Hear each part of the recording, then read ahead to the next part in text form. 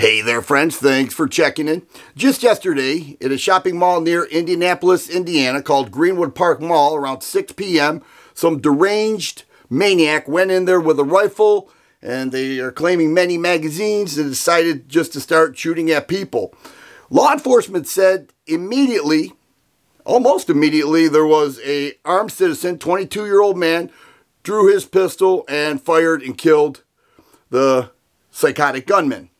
This is what we call a hero. Law enforcement is calling that individual a hero. They say he was legally armed and he took care of the murder prior to any further casualties. Now, at this point, there are 3 people dead and 2 injured.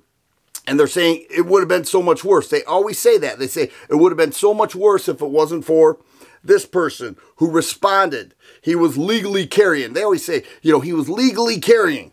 Well, if somebody's going to start shooting everybody, I don't care if they're legally carrying, illegally carrying. If they take care of the situation, save lives, to me, it makes no difference, but I get it.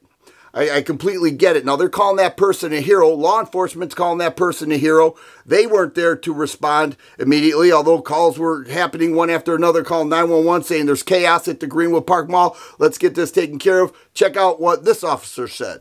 The real hero of the day is the citizen that was lawfully carrying a firearm in that food court and was able to stop this shooter almost as soon as he began.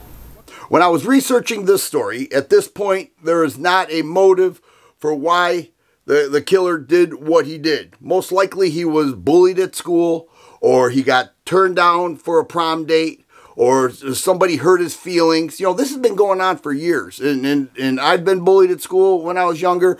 I know many other kids were. At no point did anybody consider going in and hurting other people.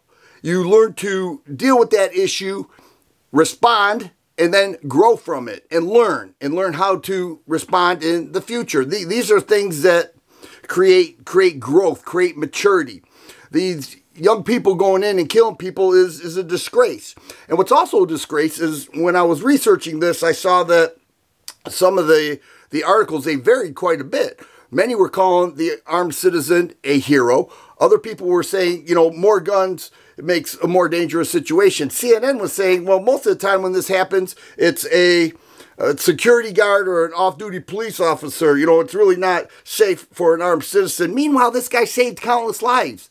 It's unbelievable. Soon we'll see the politicians dancing in the blood before it's even dry, saying, we need stricter gun control. If they got everything they wanted, then this 22-year-old man who took care of the shooter would not have done what he did and saved countless lives. So that's what's going on. It's unbelievable. The details are sketchy. I was going to talk about this last night. I decided to wait to see if any more details came out. And, that's what it came down to. Somebody decided to cause a bunch of damage, take a bunch of lives. Another person decided to end it by shooting and killing that murderer. And it was a great move. It's something that I think a lot of people in my position, in yours, we think about, we train for. If we're ever in that situation, we are there to protect lives. And we are there to respond if somebody decides to take lives. And that's what we see. If the government got what they wanted, and they keep saying this, that would have never happened. And you would restrict others from having guns, but not the legally armed people. So a good guy with a gun prevails once again. It's a heroic situation.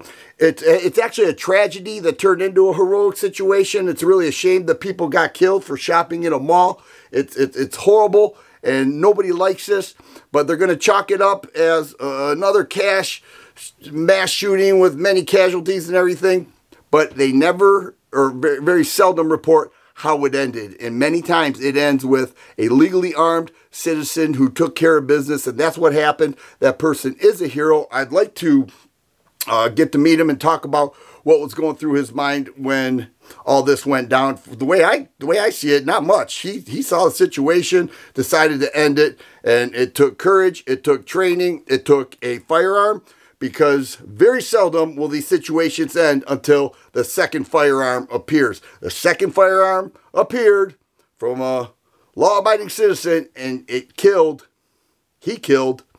that shooter, and that is a good thing. That should be celebrated. A decent government would celebrate that. Instead, we're going to hear the opposite. I don't want to speculate too much, but I already know how this situation is going to go. Good job. Keep carrying. Be safe.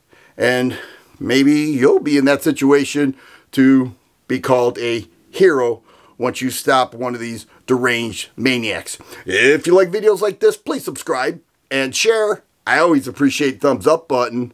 Thanks for watching, and you guys be safe.